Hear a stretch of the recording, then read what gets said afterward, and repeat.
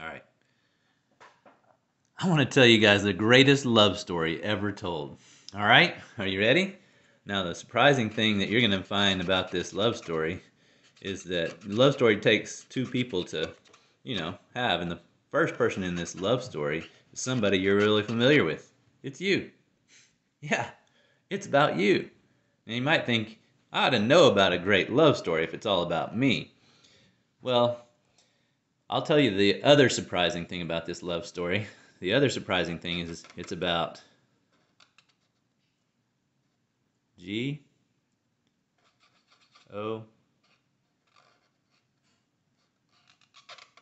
D. It's about God. Yeah, God's great love for you. Now, a lot of people in this world feel like, I don't feel any love from God. I think there's some kind of barrier keeping me from feeling that because I just don't feel it. They feel like it's this big barrier right here that keeps them from experiencing God's love the right way. And you'd be right if you thought that, because the Bible tells us that there is a barrier, and it's called sin. The Bible says all sin and fall short of the glory of God. In other words, we all sin and we all fall short of what God wanted. So, people try to overcome this barrier to get into heaven in different ways. But one of the main ways people try is they think that in life they can balance out things. As long as they put more things on this side over here of the scales of life, of their life, as long as they pile this side of good up a lot more than this side with bad over here, that they'll be okay. They'll be good enough to get in. But there's a problem with that idea of how to get into heaven, because it doesn't get you through this barrier. Let's look at it this way. Let's say you just want to get from California to Hawaii, okay? So you want to get from California to Hawaii, so we put you on the coast of California. There you are, a little circle. And we say, okay, you want to go? Just get in the water right here. You can make it. You're good enough. But we know that even though you've probably had swimming lessons and learned how to swim, you are not going to be able to get in the water right there and get to Hawaii because you're not a good enough swimmer. So let's put the best Olympic swimmer ever over here, Michael Phelps or somebody else like that, and let's put them in the water and tell them, you can make it, you're good enough, you can get to Hawaii. It doesn't matter what we say to them, it doesn't matter what they think, they aren't good enough. Michael Phelps isn't good enough to swim all the way to Hawaii. Everybody that gets in the water right here in California needs something greater than themselves. They need a boat. And if they get in that boat, that can take them to Hawaii. They can get to Hawaii. They could take an airplane too, but they need something greater than themselves. And in the same way, to get from earth to heaven, to get from where we are to be with God forever, we needed something greater than ourselves. And so God made the way.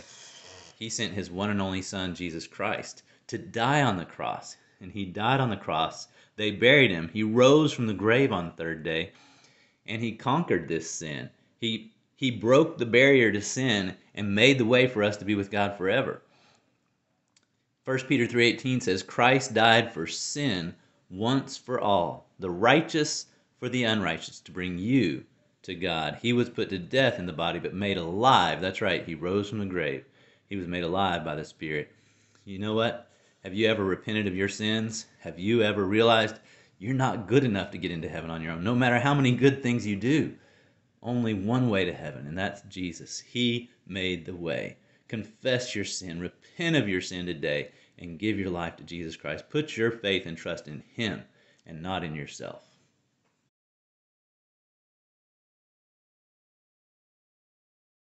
Let's go over the setup. First, you draw a square, all right? On a paper, on a dry erase board, on a sidewalk with chalk, whatever you're drawing on. It could be a napkin. And then you make a half circle at the bottom of the square that's about a third of the bottom of the square, and a cloud that represents heaven at a third of the top of the square. You make your rectangles inside of those two things. It's just two marks in the middle of the rectangle, so it divides it into three spaces. So you make your rectangle, two marks.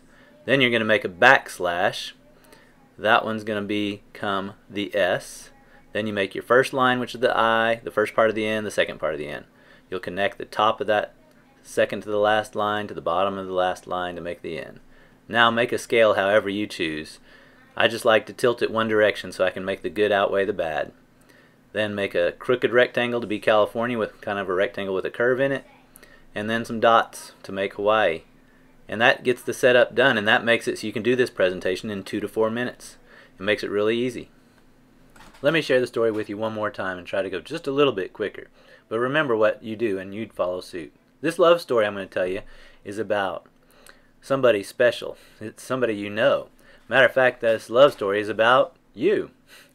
And so you might be wondering, why don't I know about this love story? Well, it's because most people don't realize how much God loves them. See, the other person in the story is G-O-D. That's right, God. He really does love you so much. And you might not feel it. There might feel like there's a barrier there keeping you from experiencing God's love. And if you feel that way, you're right. Because the Bible calls that barrier sin. That's right. It's S-I-N. And the wages of sin is death. And the Bible says all sin and fall short of the glory of God. That keeps us away from God. It really does. But most people try to outweigh the bad things in their life by doing more good things. So they try to do more good than bad and get the scales balanced, but that doesn't break through the barrier to get to God. Let's put it this way. Put a baby on the coast of California. Tell that baby, get in the water and swim to Hawaii. That baby's not good enough to get there. Let's put somebody else there. Let's put you there. Let's put you there. There you are. And we say, swim to Hawaii. You know what? You're still not good enough to make it. Well, let's put somebody really good at swimming, though. Michael Phelps, Olympic swimmer, best ever. Tell him to swim to Hawaii. Guess what? He's still not good enough. He still can't get there. He needs something greater than himself. He needs a boat. And then he can get from California to Hawaii. And the same thing's true with us. To get to God, we needed some way to get there. Someone to take us there. And that's what Jesus did when he died on the cross for our sins. The Bible says Christ died for sin once for all, the righteous for the unrighteous, to bring you to God. That's right. He was put to death in the body, but made alive in the spirit. See, he rose again. He's alive. He can make a difference in your life if you'll just trust him instead of in yourself.